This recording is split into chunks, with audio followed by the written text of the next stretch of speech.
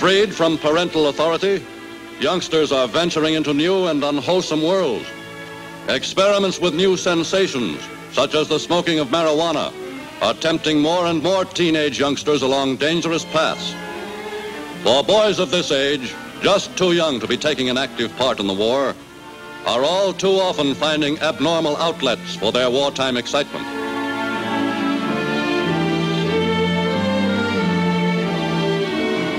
The peddling of obscene books, a furtive and despicable occupation, has become a lucrative sideline for unscrupulous shopkeepers in some high school neighborhoods.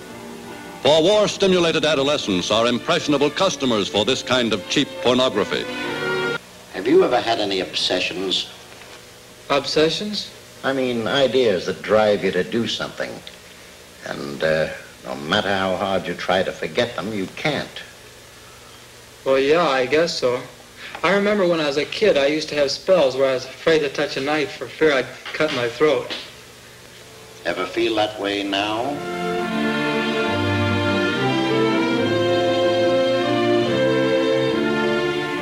Reports from the nation's induction centers on the number of men rejected as mentally unfit for service in the armed forces have been a sharp blow to American complacency. To no one have these reports caused more concern than to the director of U.S. Selective Service, General Lewis B. Hershey. In selective service, during the past year, we have found that of the total number of white registrants rejected, 1 out of every 4 was rejected because of a mental or nervous condition. Where does that leave America if she is to win this war? What measures are being taken to make us psychologically more fit? But to psychiatrists who understand what the relentless pressure of war can do to the mind and nerves, this is but one phase of war's harsh impact upon the American people. We psychiatrists are not unduly disturbed by the number of Army discharges for psychoneuroses. While these men may need special attention, many of them can and do make excellent adjustments in civilian life. What we are much more concerned about is the impact of war conditions in home and community upon children and adolescents, leading to neuroses and delinquency. Upon America's youth, the excitement and emotional tension of war is today exerting an influence which psychiatrists fear may be felt for years to come.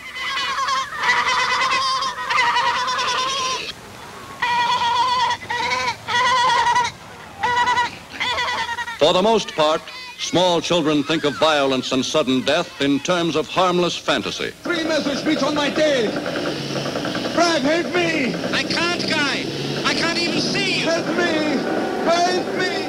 Only those wartime experiences which deeply affect the child's sense of security are apt to do any permanent harm.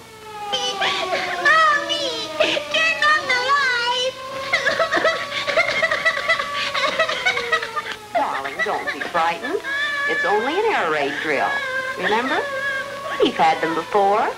Lights out up there. All around them, the young see wartime strains bringing old hatreds to the surface and releasing long pent-up impulses. They feel the rising sense of anxiety and insecurity that drives their elders to such senseless outbreaks of savagery as race rioting, and they are quick to absorb the new spirit of violence and recklessness.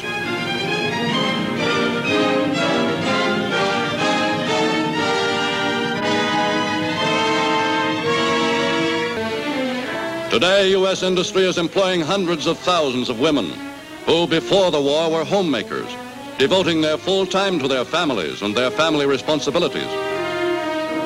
And though this employment has brought new economic security to many homes, to others it has brought domestic upheaval and disruption. The door key kid, whose working parents leave her to shift for herself at home, is today a familiar wartime phenomenon.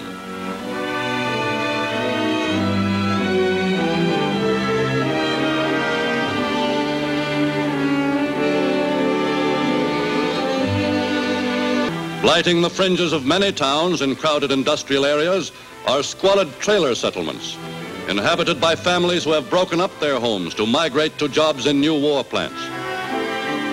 Everywhere, children of working parents are being left without adequate supervision or restraint.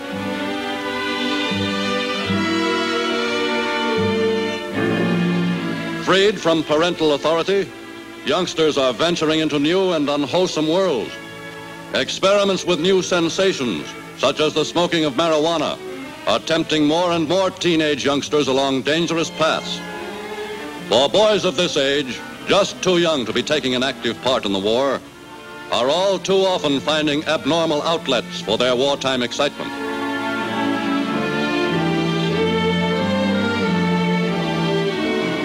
The peddling of obscene books, a furtive and despicable occupation, has become a lucrative sideline for unscrupulous shopkeepers in some high school neighborhoods. For war-stimulated adolescents are impressionable customers for this kind of cheap pornography.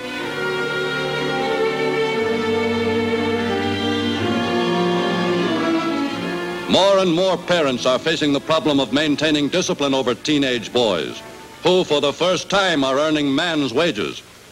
I suppose you're going out again tonight. Yeah. So what? Jimmy, you have no business staying out half the night and coming home all liquored up. Look, I'm getting sick and tired of being treated like a kid. I'm making as much money as you are, and I have a right to have a little fun. In the eyes of his contemporaries and in his own eyes, the youth who is in the big money is a man. And feeling himself a man, the teenage boy feels entitled to act as he believes older men do. But all too often, his behavior becomes a sorry reflection of the moral laxity which he has observed among adults of his own community.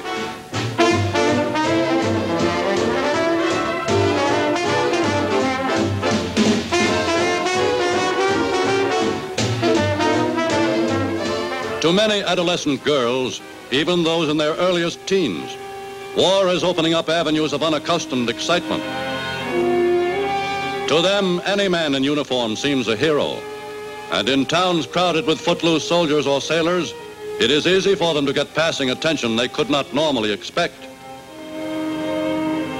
But too many youngsters thinking of themselves as victory girls believe it is a part of patriotism to deny nothing to servicemen. And the adolescent girl with experience far beyond her age is beginning, like her brother, to reject parental discipline. Betty, do you realize what time it is? Oh, Mother, don't be such an old fuddy-duddy.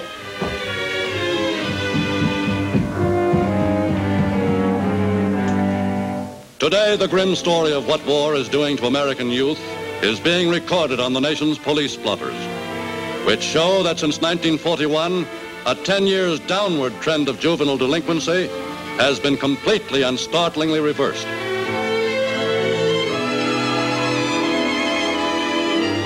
And contributing to the gravity of the situation is the tendency of many municipal officials who regard socially protective measures as a luxury to sacrifice them for the sake of wartime economy.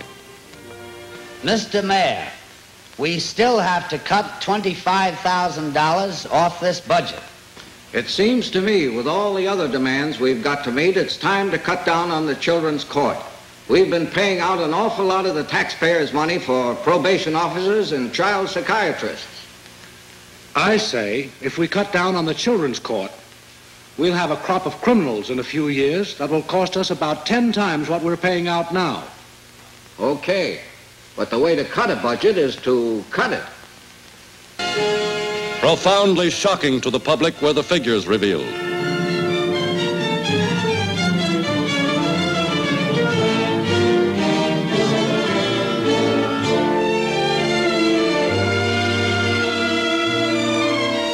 More shocking still was a rise in reported cases of venereal disease among young people of 15 to 24, amounting in some communities to as much as 47% within a 6-month period.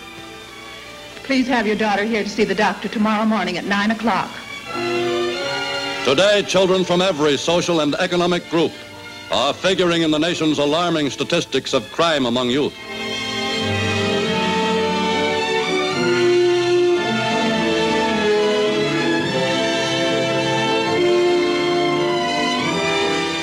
Juvenile delinquency now is recognized as a major problem by the top law enforcement officials of the land. Of course, Mr. Hoover, I realize that the FBI is a federal agency, while the problem of juvenile delinquency is necessarily a matter of local law enforcement. But our young people are getting out of hand everywhere. Well, I know, Mrs. Robinson. Every report I get from the field tells me how enormous the problem is. We are doing all we can by working with the local agencies. But no amount of law enforcement can solve a problem which goes straight to the home. The solution isn't in arresting these youngsters.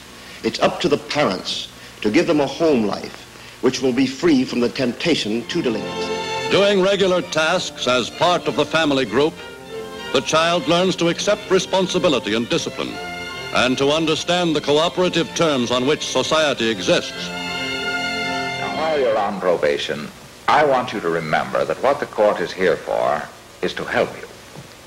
Goodbye.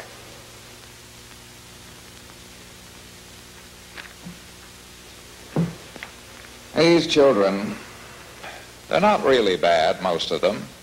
Just products of rotten neighborhoods and bad family situations. They get into trouble, and then the burden is on the whole community. Even more important than agencies of correction are those whose aim is to help the child before he gets into trouble. Today, enlightened communities maintain child guidance clinics, where parents whose home problems have been multiplied by the war can find the help they and their children so urgently need.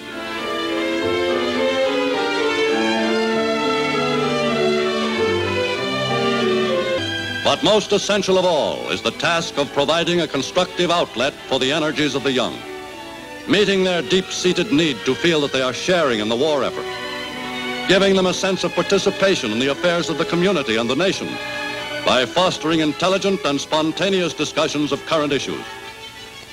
As has been mentioned before, Hitler's been in power since January 1933, and he has indoctrinated all of his ideas into the youth of Germany.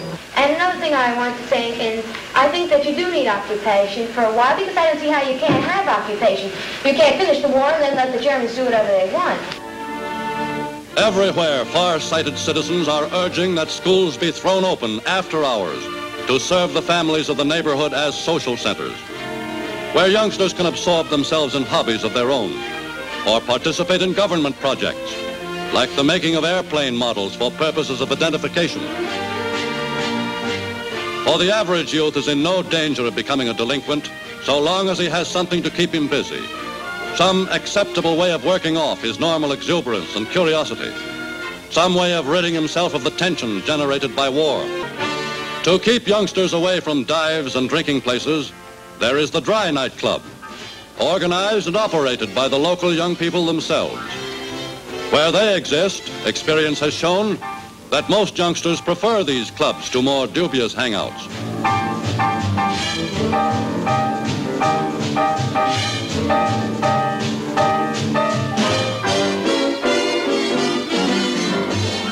In rural areas, the 4-H clubs are filling the need of country boys and girls for constructive social activity and keeping them interested in America's biggest business, agriculture.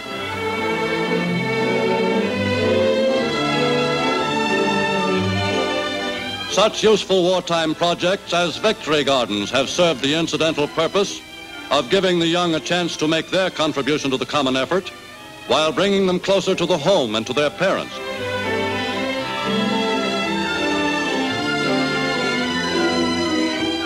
For the well-adjusted home, built upon a foundation of affection and understanding, is still the surest bulwark for safeguarding the nation's youth. But while its men are fighting overseas for their homes and their country, the nation itself can ill afford to endanger by neglect the future health and happiness of that younger generation for whom the war is being fought and to whom the post-war world belongs.